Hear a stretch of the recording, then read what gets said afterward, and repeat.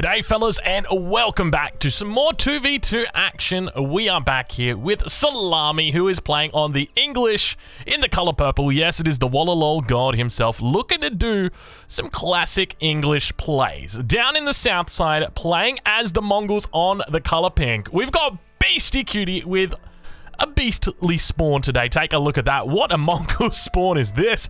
Double gold mine under the starting TC. Beautiful forest, berries nearby, Uvu just a little bit to the north. Not a bad spawn. Now, this map, of course, is mega random, so if we go have a look on the other side of the map, which is kind of a wild map, not gonna lie, we've got Lash, who's gonna be playing here as the Abbasid Dynasty. I was gonna say as the Delhi, but no, it is the Abbasid Dynasty. They do look very similar. He's gonna be in the color green.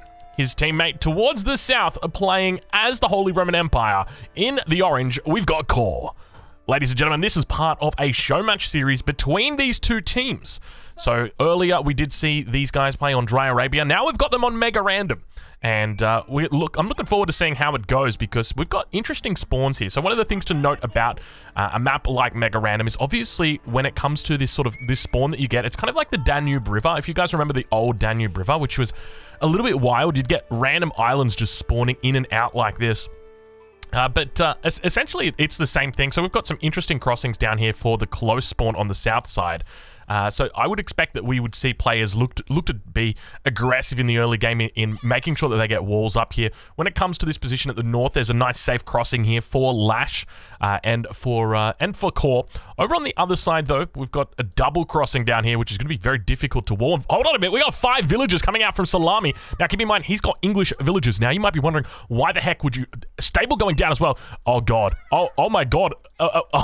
We're seeing some 2v2 cheese right here, ladies and gentlemen. This is it. This is happening right now. Walls coming up to the south, so at least he knows where all those entrances are. Let's ride on board with Core and see if he knows. Now, he knows up to the north as well. So remember, we talked about there's 1, 2, 3 entrances. So he knows how aggressive these two guys are going to be, especially on the civilizations that they've got. You know, ideally for Core, all he wants to do is he wants to play the HRE. He just wants to do his thing. You know, you guys know how they are. Yeah, so the reason why you'd go 5 villagers instead of, 4 villagers or 6 villagers or anything like that is because the English villagers have got 5 damage on their bows, which means that if you've got 5 of them, that's 25 damage. How much health does a villager have? A villager has got 50 health. So they 2-shot a villager. So it's essentially like you've got 5 archers in Age 1. And, I mean, we're pretty early through this game. I'm just going to... Yeah, there we go. Okay, Lash is the one that we've got the clock on. So we might stay on board with him. That way we can see it. We're 3 minutes into this game. Khan already being coming out early. Now, I gotta be careful when I say the word Khan. I'm not sure if you guys are aware, but I got demonetized for saying the word can't. I have to be so careful when I say that word. So I'm not saying the other C word for the YouTube reviewer who may be watching this video after it's been demonetized. I'm saying just C-A-N-T. He can't. He cannot do that. So I'm going to be very careful with the Khan. But now we do see that Mongol villager moving in. Going to be dropping down an outpost. He's also got double horsemen. Now, this is a very cute cheese that we're seeing right here. I love the way that he's using the villagers. Got to be careful underneath that town center. You can see he's going to be diving into the range of the TC. Keep in mind, plenty of range on that bad boy. 8 tiles of range. And now those villagers just looking back. And interestingly for Salami, he doesn't look to be dropping down any outposts of his own. He's got plenty of wood in the bank. If we go take a look over at his side, he's just gathering up wood at the moment. So perhaps he does look to drop down some outposts himself, or maybe an early barracks or something like that. But the outpost going to be coming up for Beasties, obviously opened up with early horsemen. He's going to be looking forward to this northern position. We do see a bit of a Vil run coming up here. Villagers heading up towards that mining camp. It is going to get scouted out by Salami. More villagers going to be coming down. He's going to be trying his best to get these walls up. I suspect he's going to be successful. Indeed he is. No blocks coming through today, but those villagers are going to continue moving forward. They look like they've gone the other way, though. So that's going to give enough gold for Core to be able to age up. You can see he's sitting at the moment on 176 gold up the top here. He's got 600 wood, though. Or 600 food, rather. That is a lot of food. Second outpost now coming up as well for Beastie. Lash reaches the second age, so he's going to be able to get up. And we can see those villagers teeing off. Outpost going to be coming down on this straggler tree. Got to be careful not to lose the villagers. You can see how close they were to taking shots from the town center. We'll tune in on board with Lash and see how he's doing, because he needs to get units out and he needs them out ASAP. You can see he's actually, because he dropped the mill down, he doesn't have resources to drop down a lumber camp. Now going to be throwing down a stable of his own. The main issue that he's going to have, though, are these outposts, and he needs to try and clear these out. Now, keep in mind, 3 villagers here gathering up the gold. This is going to enable him to age up, so I expect we're going to have an age up coming through from Core very soon. He's going to be so careful, though. Where do you put it down? And he goes for an Archon. This is very greedy from Core. You've got enemy units, enemy outposts in your base. Highly likely that this Archon does get punished. It's a good spot, though. Don't get me wrong. Gets the gold, gets the berries, gets the woodline, gets the town center, so it's pretty close to, an 8 out of 10, if I would say. But the main issue that he's going to have is that with that 8 out of 10 Archon, as we do see a scout going down, is that there is the chance that it does get denied. So we'll watch to see how it plays out. You know what? I think he might be okay. This backline here should be fine. There's only 6 range on those outposts, so that'll be okay. But the wall comes in, so this is now going to cause a bit of a wall in on Lash's side. So it means that there's essentially a 2v1 on the south side. Now, Lash is going to be able to find his way in here through this route, but unfortunately, it's a little bit of a long route if he wants to get over here. And you can see on the minimap that Core is asking for assistance. He's like, yo, help me, bro. What's going on? It's basically a 2v1. It is a 2v1 right now, and now you've got the walls up. That's really where it starts to get difficult. All of these units need to be over here sieging. Instead of sieging, he's gone for the dock. A smart move here from Lash, thinking outside the box, quite literally outside the land, thinking about the water. Smart moves. 8 villagers going to be moving back here. I'm curious to see what direction Core goes. He's going to be going for a nice little sneaky lumber camp up towards the north. Ideally, you'd love to even see a wall come up here, but you know what? There's so many villagers out here. Oh, we got the Council Hall coming down. A forward Council Hall coming down from Salami. This is going to be one of the cheesiest 2v2 strategies that I've seen. Since, you know what? Since the King Ramalos video that Beastie Cutie did, which was one of the best videos of all time. I've got that thing sitting in my favorites. This is going to be up there with the lame 2v2 strategies. I would not be surprised right now if Core makes a Reddit post after this game. This is disgusting. You've got the early Mongol horsemen coming out and just being annoying. The 5 villagers from the English player just making sure that they can kill any villagers that sort of try their best to come out. But now Outpost might be accompanied by a couple of villagers as the horsemen begin to race towards it. Look at Salami running for his life. The scout's going to be coming out trying to do a little bit of damage as well. Unfortunately, it looks like those villagers are going to be making it to the outpost. One of them does go down at the footstones. What do you even call that? Yeah, I guess we'll go the foot. I don't even know, the foot of the council hall, but those villagers going to be jumping back out to the council hall now. Core, at the same time he's reached the feudal age, he's going to be going into men-at-arms, so doing the right thing, I think. This is, double barracks men-at-arms is probably the right choice. He's got lots of resources in the bank. It's mainly food he's got to be worried about, but he could even look to pull villagers. If I'm Core right now, I would honestly just pull 16 villagers and just siege this down. I think that's the right play to go, because all of the units are up here towards the north. You can see it's going to take time for BC to get down there. Look to try and clear that out, and then you can potentially look at taking a little bit more control, maybe even drop down an outpost yourself. But it looks like a mining camp could be coming down for a stone outcropping, so thinking about a second town center potentially here from Core. A little bit ballsy, I'll say that much. Right on board with Beastie and see how he's doing. Deerstones is obviously up. Stable is out. He's probably going to be even thinking about a castle age. Actually, we can check up towards the top. No castle age coming through just yet. Back in the base of Salami. Nothing too crazy going on. Mill with its wheelbarrow just finishing up now. And that age up about to come through. We can see the horsemen fighting up against the other horsemen, trying their best to hold on. But keep in mind, we've got age 2 horsemen here fighting up against the upgraded horsemen of Beastie. But now those villagers have finalized and finished that council hall, and now the longbow production begins. Everyone's in the feudal age, and slowly and steadily, these 2 western aggressors are looking to overwhelm, at least try and overwhelm over on the eastern side. Now up towards the north, those walls are still both sitting in. 8 villagers still idle. I think, is he dropping? Oh, he's dropping a dock. A super smart move here from Core. So both players having to drop docks to get over to the other side. It's a great investment that wall has provided. But still, we see more outposts coming up, and the longer that these outposts are alive, then obviously the less effective the Archon Chapel is. We talked about this a bit earlier. The fact that Core went for this Archon Chapel, sure, it's a greedy Archon Chapel, but at the same time, it doesn't do anything because of these outposts. There's no resources that can be gathered here. You might have well just, thrown down an Archon back here. At least you're able to utilize it there. But now we see some market trading out. Very cute use of the market here. So what's Core doing? He says, well, I don't have enough gold, so what I'm going to do is I'm going to mine stone, and then I'm going to sell that stone for gold. And you can see it's not a terrible price. Obviously, it's not the best, but at the same time, it's still pretty decent. Still pretty decent. Third outpost coming up on this south side, and Core definitely in a bit of a difficult spot. We'll check up towards the north as villagers continue gathering on the gold mine. It still seems like double stable. Going to be the choice here from Lash. So we've got one player with double stable, the other player with double barracks.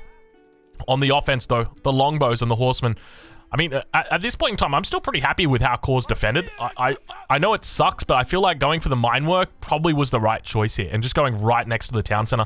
At least that way you don't anchor yourself towards this, and you can see Beastie knows this. You know, this is classically what you do in the matchup when you're playing against the Holy Roman Empire as China. You need to Barbican the Archon. If you don't, it's just almost a guaranteed loss. But Villagers going to get caught out of position here. Beastie going to be looking for a nice little raid. Villagers are not going to be able to fight off this one. Core, once again, going to be heading back to the pavilion. Unit's going to be moving up towards this position. He's got 11 men-at-arms out. Unfortunately, they're not in the best spot. All of that stone does get mined out. You can see Core sitting with 400 stone in the bag at the moment. Villagers need to fall back away from this position. Not going to be able to do it. Instead, looks like the Horseman just going to get forced back. He's doing a decent job, but now we've got the battering rams beginning to come down for Salami. So we know back in his base, he's going to have that siege engineering. Also going to be having the +1 through very shortly. Battering ram making its way. Just chilling out for the moment. Nice little repel here. No upgrades coming through from the blacksmith just yet for any of these players. Only thing that we've seen so far is that battering ram coming out, but it's going to begin working its way towards the Holy Roman Empire base. Now, if there's any base that you probably don't want a battering ram, it's the HRE base, because, well, it's got emergency repairs, and you guys know how emergency repairs works. It's one of those classic... Oh my lord, that's a lot of men-at-arms right now. Men-at-arms going to be coming in, looking to dish out the damage on the Horseman. Not going to be successful as the Horsemen fall back. Men-at-arms coming out successfully, but... You know, it's so difficult to secure this position. Ideally, what we need to see as the battering ram actually was doing some work on the house. Emergency repairs does come through. So picking up that free wood nice and early. Beautiful charge coming in. And the battering ram number 1 going to be going down here. So it looks like Core as well as Lash going to be able to hold on for a little bit longer. They continue pushing out now. The Villagers together with the men-at-arms. These guys only early men-at-arms. Obviously, no Castle Age coming through just yet, but the Horsemen going to be looking to try and duck, dip, dive, and we see men-at-arms now coming out from Salami. So we've got the classic mirror, the men-at-arm Horseman mirror. Longbows nowhere to be seen. Obviously, no spearmen, but we've got an attack over on the other side. I'm not sure exactly what that was. Maybe a little bit of a scout. At the same time, towards that front, we can see the men-at-arms now turning their attention towards the council hall. And perhaps we've got 2 defenders that look to potentially regain their advantage of the defender. But now those horsemen continuing to posture around the base. So Beastie looking to try and find some villagers is unsuccessful. Is just going to find a lumber camp instead. A lot of men-at-arms in this position. Anybody looking to go towards Castle at this point doesn't really... Actually, I take it back. It's Beastie. Beastie's going towards Castle. He's aging up right now. It's going to be the step redoubt that goes down. He's going to need to probably replace that on the town center or just move it over towards a larger gold vein. Something like that. You don't want the villagers dropping off at the TC. But a huge amount of units is going to be able to clean up the council hall. You can see he's still making units out of the council hall. I can't help but feel like this is a little bit of a mistake. Actually, he's just sniping off the villagers. Beastie reaches the castle age, and look at this, just sniping the villagers. So damn cute coming from Salami right now. This is beautiful. Manages to take out another villager. The men-at-arms just in another world at this point in time. And once again, Lash looking to try and clean this up, but you can see he's just not really... It's definitely tough right now, but finally looking to clear this out. Villagers turning their attention towards that outpost. It feels like they do barely any damage. Look at the damage that comes down. You know what? Give villagers like +10 versus outpost. They get +2 versus siege. Give them +10 versus outpost. That is a change I could get behind. I feel like that would just change the way the game is played. But villagers still going to be successful. Unfortunately, so many of them getting cleaned up. We see, what, 3 at least on the ground? Men-at-arms getting their torches out. Beastie trying to hold on. Unfortunately, it looks like Salami's nowhere to be seen at this point in time. And they're going to continue working towards these outposts. And with this, looking to try and clear up this position on the Archon. At the same time, over towards the other side of the map, we've got Horsemen looking to come and raid down. Lash, multi-talented fighting on multiple fronts.